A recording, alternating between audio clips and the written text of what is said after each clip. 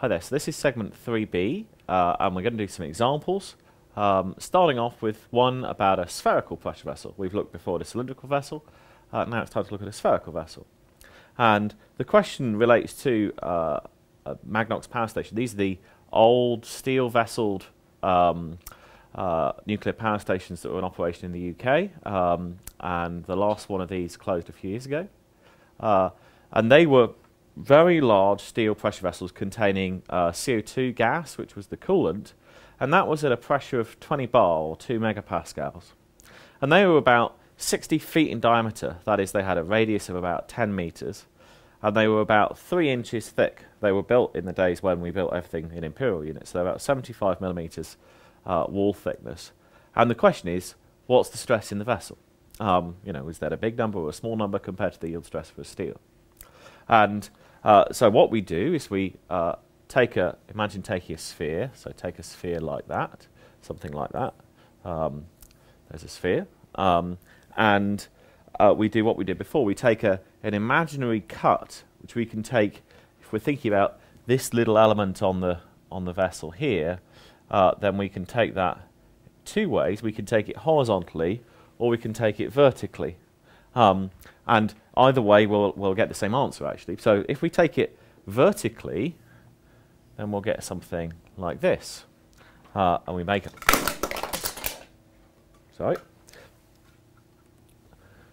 our imaginary cut here. So that's the back side. And then we'll have an inside that looks something like that. What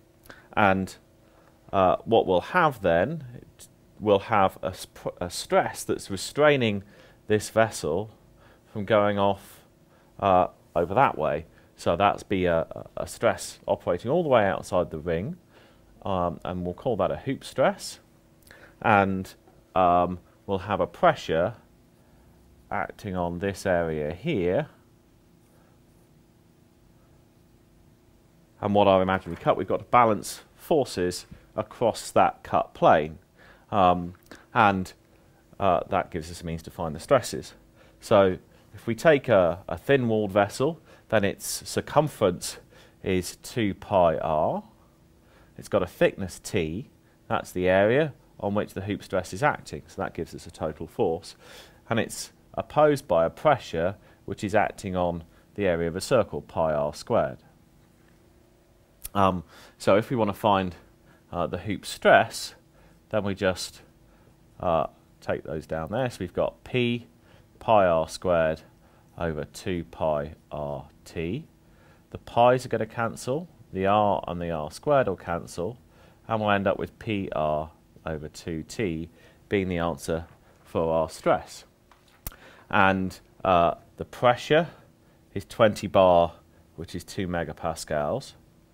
The radius is 5 meters. And the wall thickness T is 75 millimeters. Actually, it's a slightly different vessel to the one that we really used. And I'm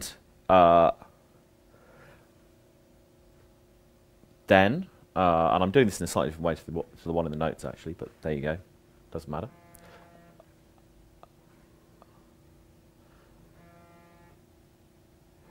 Hold a second.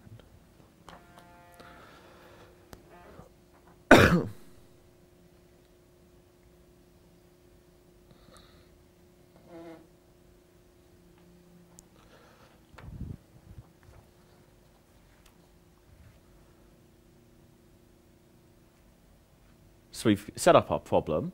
So we've got a hoop stress here. We can now put those numbers in. We could say that's 20 times r is 5 meters divided by 2 divided by 75 millimeters is 0.075 meters. And the r and t need to be in the same units, really, and then this comes out just as megapascals, just the same.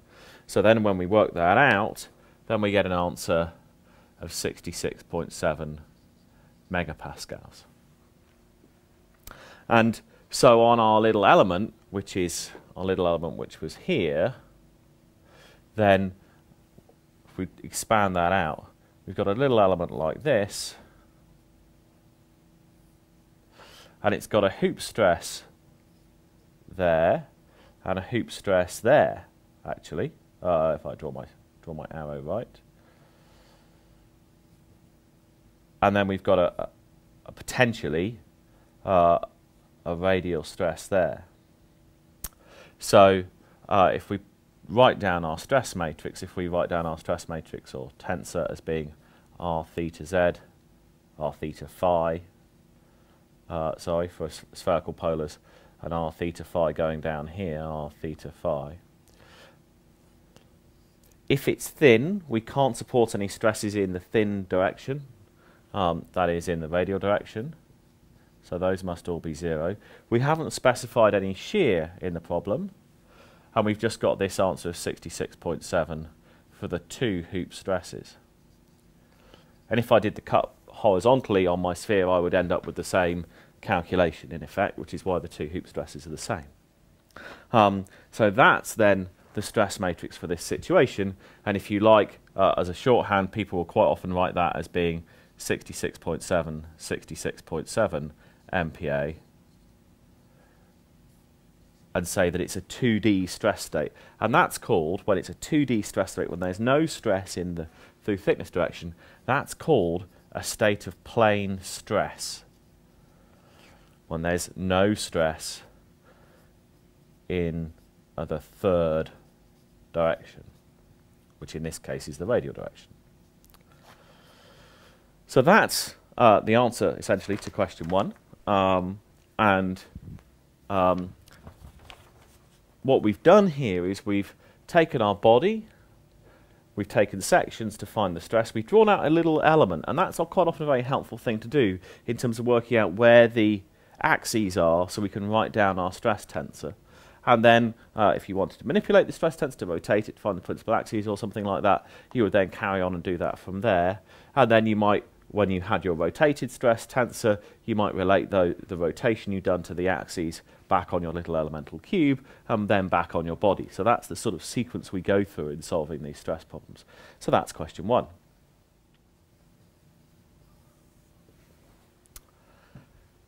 So questions 2 to 4 are simply some Mohr's circle problems to have a go at and solve.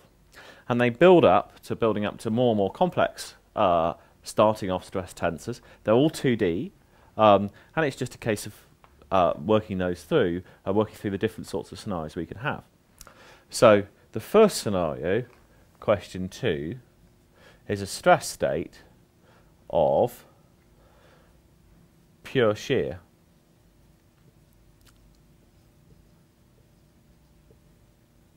So that is our little elemental square, draw some axes, has stresses here of 0 and 0, and a shear stress here of 25 MPa. That's our little elemental square. And the question is, find the principal stresses and the maximum shear stress. What's the angle between the plane of maximum shear and the principal stresses of the principal axes? So what we do is we take our Mohr's circle and we take 2 points, which are 0, 25 and 0, 25. But we've got to draw the second of them on the sort of negative, if you like. The taut axis goes positive in both directions, all because of that squaring business. So we've got 0, 25 as being our first point, 0, 25 as being our second point. There's our stress axis. This is our taut axis. And we draw a circle between them. Now, obviously, this is a fairly boring situation. The centre of the circle is at the origin, 0, 0. The radius is trivially 25 MPa, so that's 25. So the first principal stress is here at 25, and the second principal stress is here at minus 25. So our principal stresses are minus 25 and plus 25 megapascals, and our principal stress matrix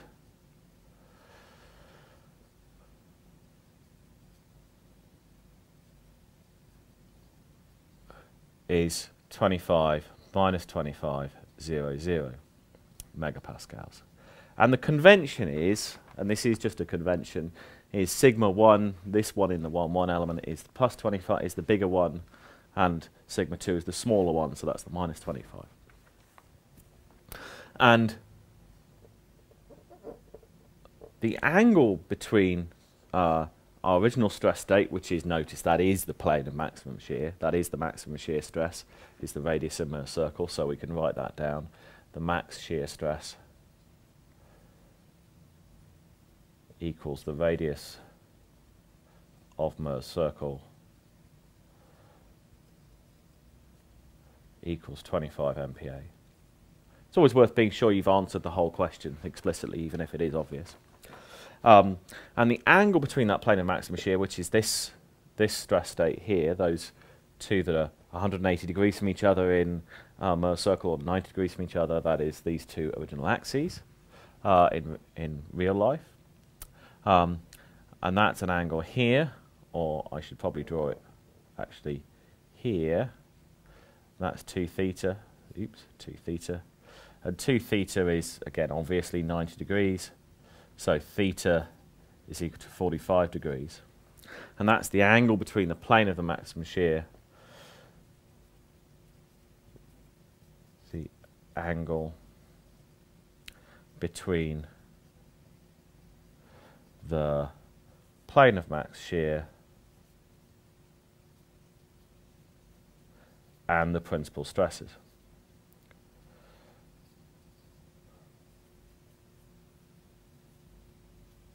So if I look at the question, I've answered what are the principal stresses, what's the maximum shear stress, what's the angle between the plane of maximum shear and the principal stresses. I've answered all the problems in the question.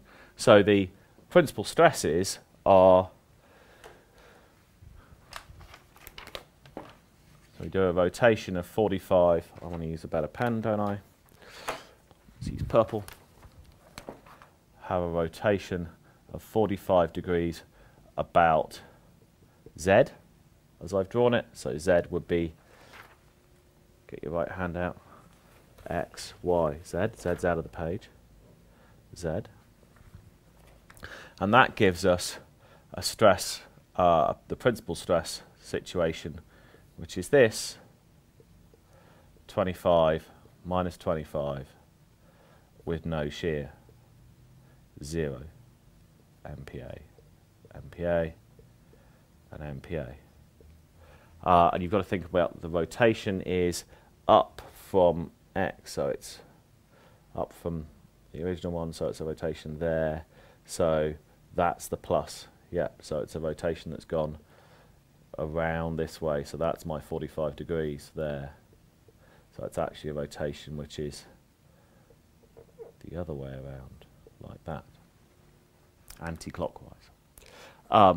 So that's the relationship on the little infinitesimal square of between the two stress states and their axes. And that's quite nice to draw out. And it's always going to be true that the maximum shear plane and the principal axes are 45 degrees apart, and that's a necessary consequence of it being the negative inverse on the tan 2 theta when we looked at the original equations, and it just drops out of Mohr's circle quite nicely, as it should. So now we move on to question 3.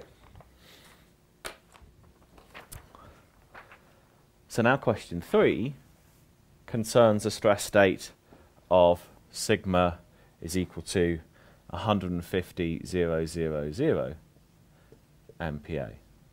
So it's in the principal stress condition because there's no shears there already. Find the principal stresses. Well, we can write them down immediately.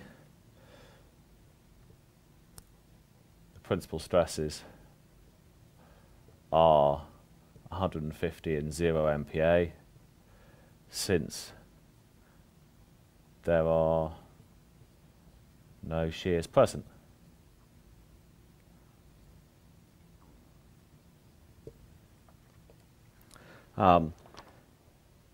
If we wanted to draw it in Mohr's circle, then we would draw them as 150, 0, and 0, 0. Draw a circle between them. Then I know where my vertical and horizontal axes are. Okay, it's not a very good circle. In fact, it's such a poor circle, I'm going to redraw it. There we go, a bit better. The centre, therefore, is midway between 150 and 0, so it's at 75. The radius is therefore 75.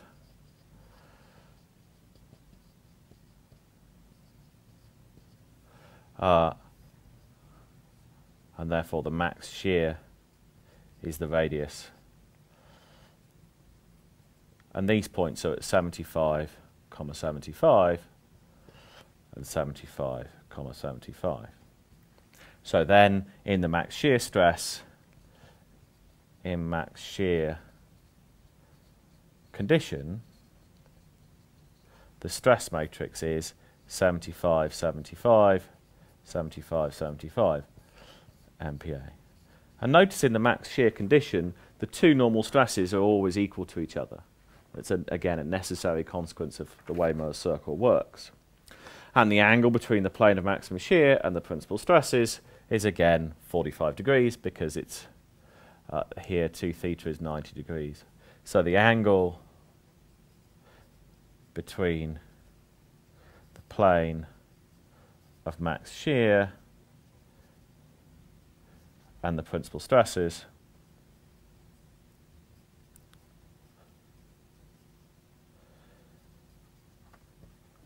is 45 degrees. It's 90 degrees in Mohr's circle. Mohr's circle is in 2 theta. So again, it's a necessary consequence of the way Mohr's circle works. So that's question 3. So now finally question 4. Here we have a stress state of, a bit more complicated, 150, 25, 25, 0. So I'll draw my little elemental cube again. There's x, there's y, 150, 0, 25 MPa. That's my little elemental cube. The question asks, what are the principal stresses, and at what angle to the x-axis are the principal stresses found? So we draw a Mohr's circle between 150, 25. So let's draw that down here. And up here, 150, 25. Sorry. 0, 25. And we'll draw a circle between them. There's 0 on the x-axis, on the horizontal stress, normal stress axis. There's my sigma, there's my tau. So the centre here, midway between 0 and 150, is at 75. And now, if I draw a little triangle here, I've got 75, 25, and then this is the radius here, will enable us to find the maximum shear stress, and will enable us to find the principal stresses that are there and there. So the radius is equal to the square root, so just Pythagoras, 75 squared plus 25 squared, which is equal to 25 times root 10. And if I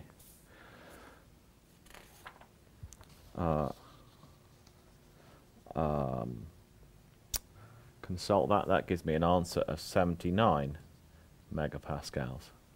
Root 10 is about 3 and a bit, so that makes sense. Always worth asking yourself if it makes sense. And so the principal stresses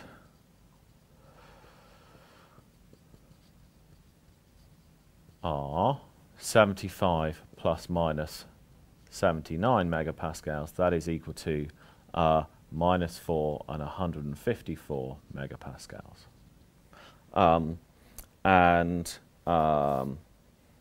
So that gives me the principal stresses. The maximum shear stress is just the radius, is 79 megapascals, is up there. And what's the angle between the x-axis, so that's the one the 150 was on, and the principal stresses. We haven't specified which one, so we could calculate. It's most obvious probably to calculate that angle. You could calculate that angle as well if you wanted to, or instead.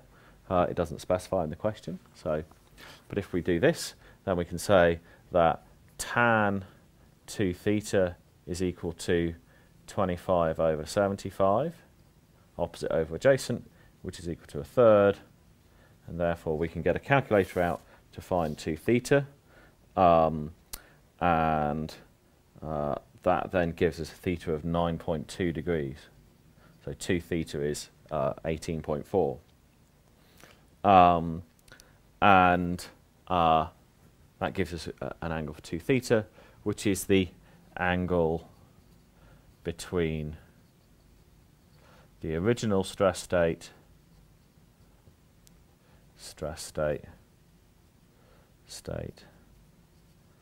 and the axis on which the larger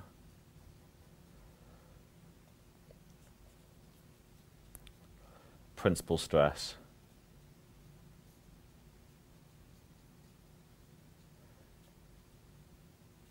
is found.